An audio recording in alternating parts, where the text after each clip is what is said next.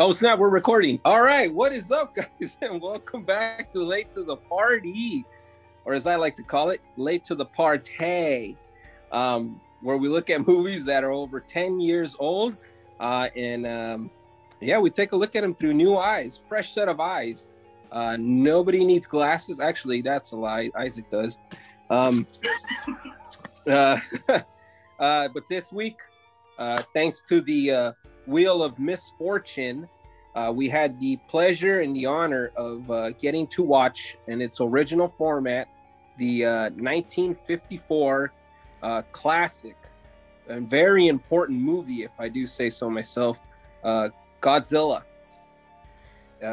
It was directed, it came out in 1954, so it meets our criteria, and directed by Ishiro Honda, with I don't want to butcher the other actors and actresses' names, so a lot of great folks worked on that movie. If you're not familiar, if you haven't, I would have to say Godzilla is, pretty much up there, almost like Mickey Mouse. Like if you say the name Mickey Mouse, they're gonna know who you're talking about. Almost the same way you're gonna say Godzilla, they're gonna know who you're talking about. But in 1954, I had never sat down to watch the entire movie, and I considered myself a Godzilla fan. But that all changed this weekend. Finally got to sit down, watch it, and oh my God. No secret how I felt about it. I loved it. Every freaking piece of it. But enough about what I got to say. Nate, what's up with you, baby? What did you think? Oh, it's a super iconic movie. We talk about franchises, and what do they got? 23, 24 movies? I think this is the most successful franchise of all time. They got more out here than James Bond, if I'm not wrong. And they're all over the place. Sometimes he's a good guy, sometimes he's a bad guy. He goes to space. He can fly around backwards. They got all those weird things on the island with Godzuki. Like, super iconic movie for sure. Practical Isaac. effect. Oh, yeah. Isaac, what's up? What's up? Oh, dude, I love this movie. It was perfect. Black and white, subtitles, awesome action. It was fun. I sat down and watched it, and I remember I watched it and I was pretty sleepy, and I fell asleep. And when I woke up, it was over. That was months back when I found out I was on HBO Max, but I watched it nice and awake and was able to watch everything go down and the story. And I was like, oh, so this makes sense now. Oh, that makes sense. And then you sent us something with the toy, and I was like, oh, that toy does make sense now. Yeah. It was that dude in the aqua suit holding that bomb, and he has the reflection of Godzilla. And I was like, I had never seen that, because again, I fell asleep through the movie when I first watched it, but it was good. It was really fun. I love the costume. I wish they still did them like that, but I know we gotta improve the visuals. My man Lego, what did you think? I was pleasantly surprised. This movie was super cool. I'd seen the updated version, King of the Monsters, back when I was a wee lad, a young Lego lass. But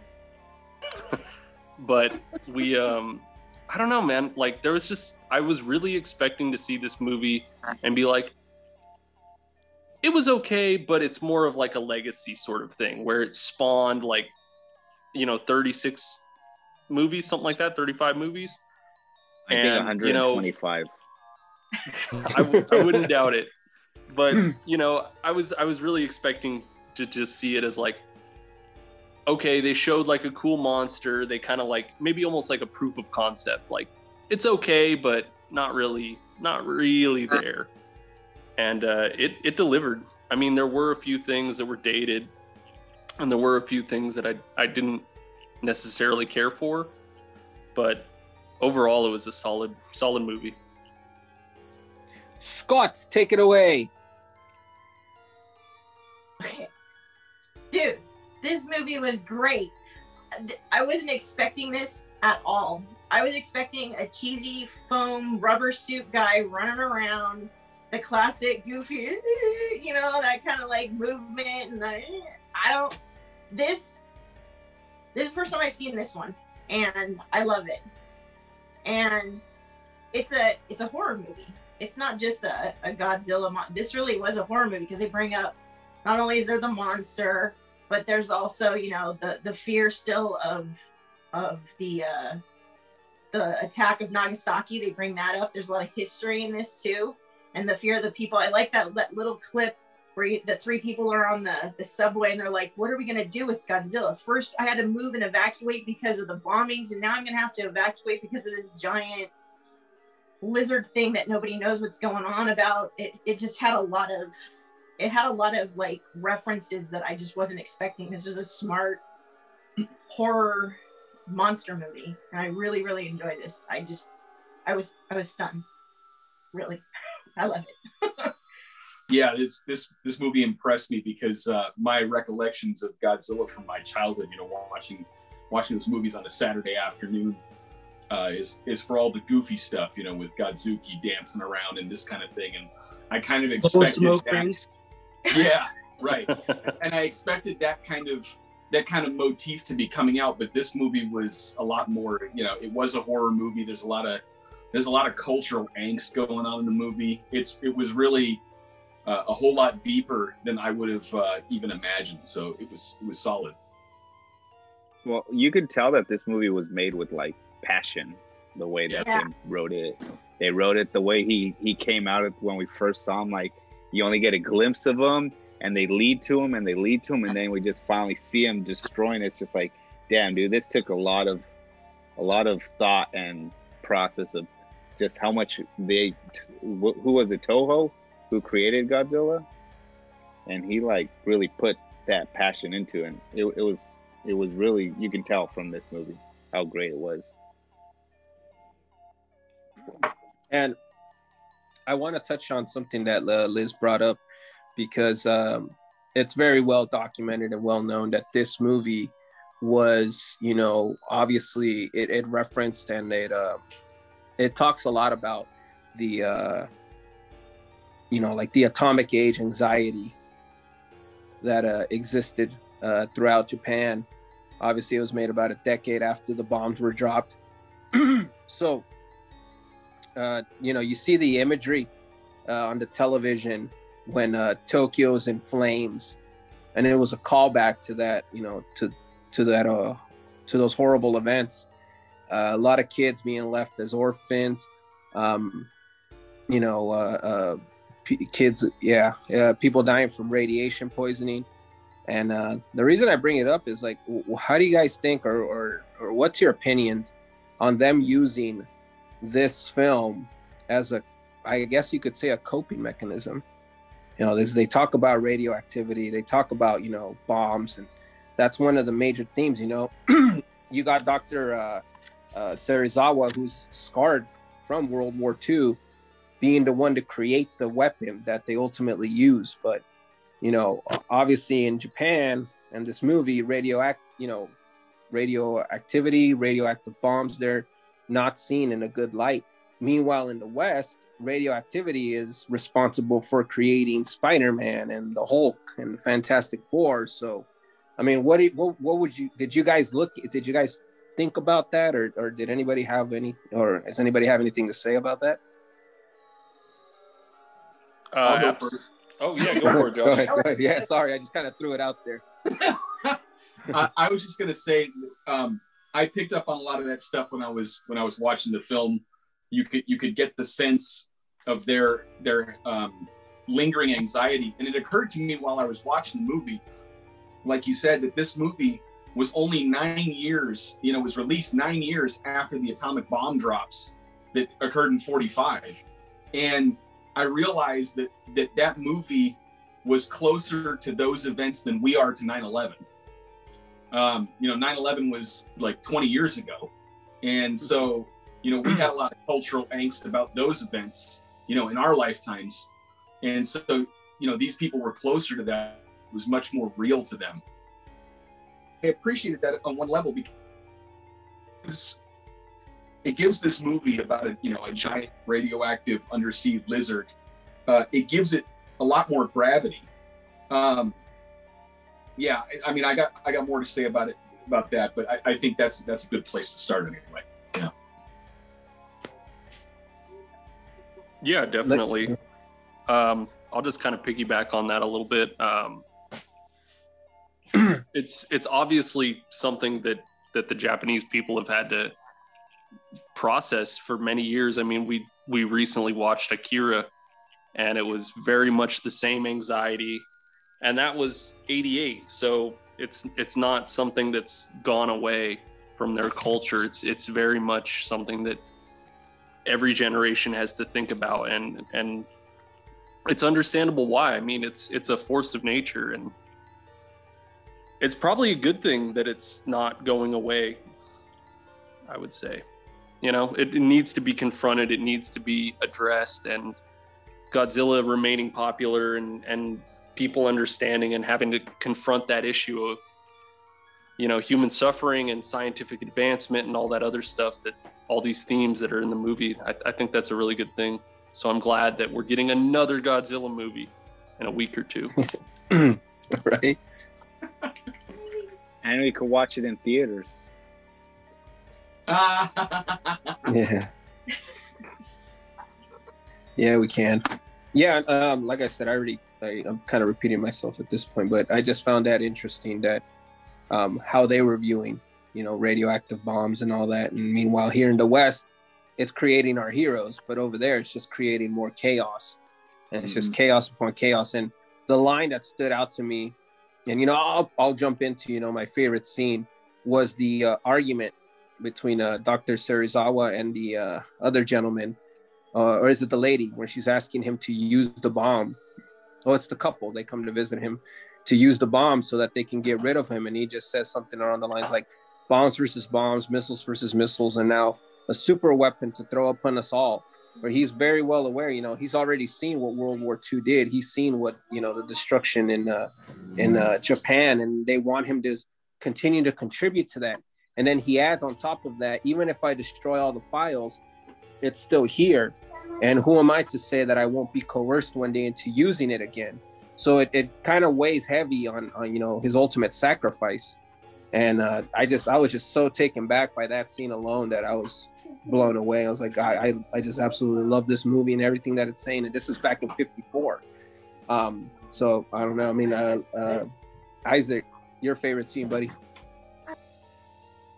I don't know. It's got to be when he's full on just destroying everything, and he gets on fire, and he's just whipping his tail, and when he first gets electrocuted, and he's like, you know what? Let me take care of this, and he just melts those electricities. Oh, so good.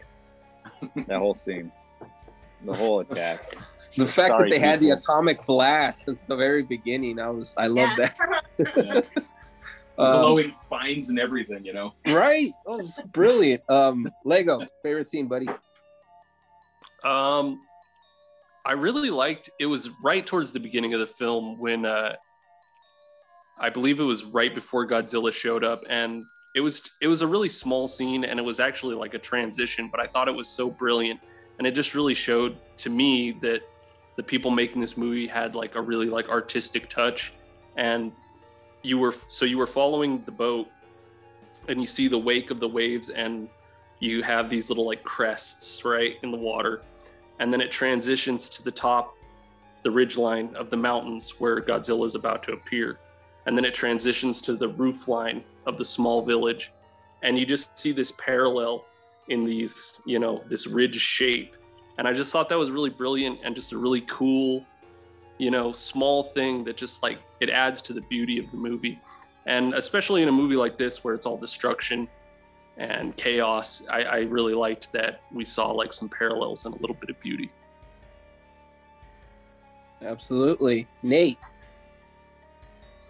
I liked how deluded the people were when those the weakest special effect in the movie was when the airplanes came, and you could obviously see the wires, It was like one step ahead of a hand holding the airplanes. But it was shooting some missiles at Godzilla, and they're like, "Oh, we scared him. He's running away."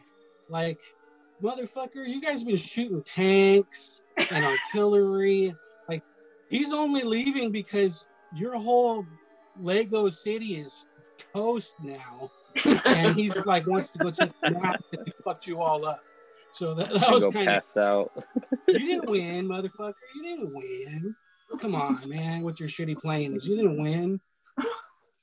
Took a lot of out of them to destroy that place. He just dropped the mic on Tokyo and just walked away. It's like, later, suckers. He even had a Subway sandwich in the middle of it. That was like product placement before it even Subway even existed. It was, yeah, man. It was so crazy how much destruction they actually showed, and I feel like they had their own. You remember Titanic, when the old couple is laying in bed, they're getting ready to die, and the mom is telling that story to the kids, and then you have in Godzilla, you have the mom telling the kids, "We're gonna go with Daddy," and she's hugging them as the creature's just coming by. I was like, "Holy crud! This got dark really, really quick." Scott's, what did you guys love? I loved the fact that Josh read all the subtitles to me with passion and vigor, because we were watching it on my phone and our site wasn't so good. And no, that was fun. No, I think Sarasawa, no. I know he was really good. I was feeling it. I think it's what like I said, it's just those little tidbit things, like you were talking about the mother and the dog, holding her kid. I mean, that's not a fun scene, but it just adds to the depth of the movie. The scene that I mentioned before with them being in the subway talking about the bomb, the one when they were in after all the devastation and the lady gets picked up and the kid just starts, you just hear this kid wailing. You don't even, it's off screen, but you hear the kid wailing and you go over to see what it is, and it's just the child just, it's the emotion that was in this one. Like I said, I was going into this expecting something goofy, like Godzuki, like the rubber suit, and just these monsters being thrown at each other, and then who's gonna, this guy fell over, so obviously Mothra's gonna win this battle part of it, you know what I mean? And the suits type fight. And at the beginning, because I think I had that mindset when they were, little things like when they were testing the radiation, okay, this is super radioactive, but we're gonna stay here and do this. The rest of you guys, it's not safe for you, stay back. But when those little scenes, this is a movie than what I was expecting. And when I look back on it, I have to go back and watch it again to have that mindset. But it's just those little cut scenes like that were my favorites in this movie, that added that extra emotional level to something that I wasn't expecting, and I really enjoyed that. Yeah, there's a lot of scenes that can be picked as a favorite one, but early on in the film, when Godzilla is approaching Odo Island, and the islanders are trying to puzzle out why there's no fish to be had, with their fishing boats. And then, Grandpa comes out and he starts talking about the legend of Godzilla, and they have this ceremony, and he's explaining to his grandson what the ceremony is about, and how in the old days, when these events would happen, that they would offer up a sacrificial victim to appease Godzilla. And then the the young girls start laughing about it, oh, Grandpa, this, that, and the other. And he's like, I would feed you cows to Godzilla. I was like, that's fantastic. This old man is, if you dishonor our traditions, I'll feed you cows to Godzilla myself. Oh, I was laughing so hard. It was so good. Josh always likes the crotchety old guys. Yeah, man. He's an old spirit. He is. Yeah, man. I think one of the other things that's maybe not overlooked, but isn't touched on as much and I kind of want to get your guys' view on it, was also his death scene. You know, spoilers alert, Godzilla dies. You know, at least in this one, I don't think they were anticipating the amount of sequels that they ended up making, but you almost felt sorry for him, and I think the people in the film felt sorry. Like it was almost like a very sad scene. It was very ambivalent, and it was very, God, like I didn't even know what to expect from that. Like I was just kind of like, wow, like they look sad, so it's making me sad, and it's almost like it was a necessary evil thing to do, but it was still sad. I don't know. Did anybody else pick up on that? Was that just me? No, chick's dad was for sure. Yeah, I was going to say the scientist, the father of the main girl, Emiko. Yeah, he was all throughout the whole film. He wanted to study and understand Godzilla, and here they are, like aiming to put an end to him. Yeah, I definitely got the sense though that it was sad, and it was surprising because I don't recall any other Godzilla films where he bites it. So it was a big surprise when that happened. Yeah, he's sleeping and they go to drop off the bomb to him and he wakes up and it's just like, oh man, let him sleep, dude. Like, why are you gonna drop the bomb on him right now while he's sleeping? It's like, come on, man. And then he just turns it, and then he just turns it to bone to get him. I was like, whoa. I did not expect that either. Yeah, and again, being underwater, like just watching their facial reactions and watching the creature kind of just be in a panic and be in pain. Again, the absence of noise. I don't recall if there was any music, but I thought that was great too. With all this said, buckets, boys. Where is Godzilla on the bucket scale? Scott, let's start off with you. This one's a 10 for me. I always like the Godzilla movies, but this one, I'm really pissed at myself for not watching it sooner because this is like the real Godzilla right here. It's almost, you can watch this movie and then you can skip all the middle stuff, although it's somewhat fun, and then just go to the King of the Monsters stuff because you can see that the people that I think did King of the Monsters, there's a lot of parallels between the original and then this new King of the Monster one, and or you know, just even the regular Godzilla. I mean, they even bring the name Serizawa. Thank you. This is great. I love monster movies. Perfect. 10. Yeah, it's hard not to give it a 10. I'm inclined to go with a 10. I kind of want to reserve that for epic films. I'm not sure that Godzilla is epic. Definitely the legacy is there. I think the special effects for the time are probably about the best you could expect, especially in a post-war Japanese kind of setting. The movie had so much more gravity than the modern Godzilla films. You could see that they were chasing after that. But even with our modern technology and special effects and all of that kind of thing, it didn't have the same kind of weight to it that this film had. So I'm gonna have to go with a 10 on this one. Yeah, I think I'm gonna be a Lego as well and go 10 buckets because the legacy. This movie was great. Like everything, like this birthed the generation of the big monster movies, and it was perfect. Totally. I wasn't expecting to love this as much as I ended up loving it, but this one's a 10 for sure. Nate, go. What'd you give it? Well, I sat down to watch this movie twice, and the first time I sat down to watch it, it was a little bit late.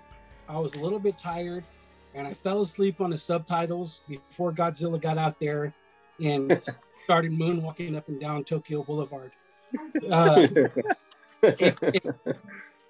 During that time, I would have gave it like a 2.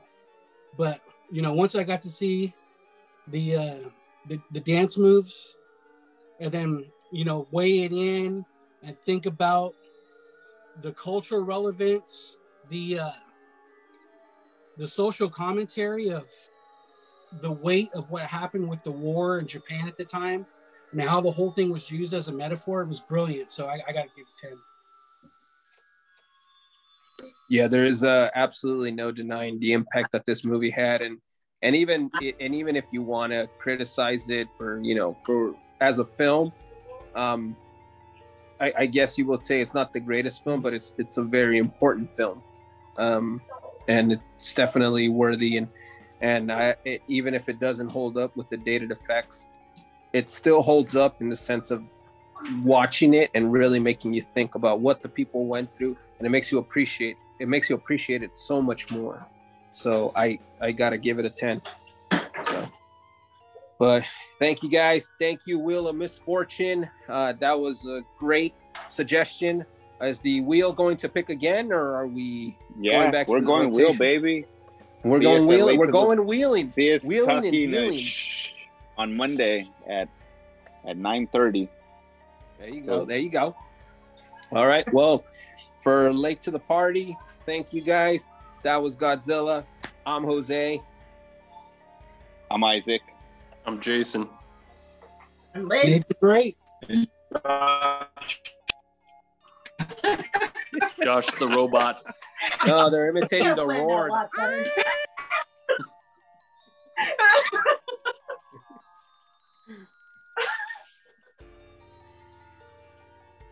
We're out.